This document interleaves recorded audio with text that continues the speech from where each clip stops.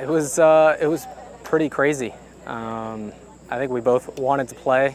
There was enough light towards the end to play, so we kept going. I definitely had a few good looks for birdie to win it, and then once he made his for birdie, obviously it's make yours or go home, and making that putt was pretty awesome. And then it's unfortunate the way it ended. I wish one of us would have made a putt to win it, but so it goes.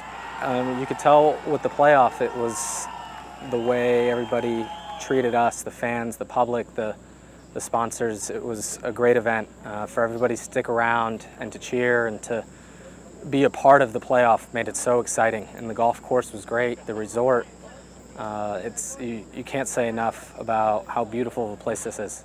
Yeah, as I said earlier in the week, you want to skip some stages in Q school, and this will guarantee me that for sure. But you have to keep going. You can't slow down just after one win. There's a lot of guys that are higher on the money list than I am right now. So just got to keep going, try to win again. If not, put together a lot of good finishes and see where I finish at the end of the year.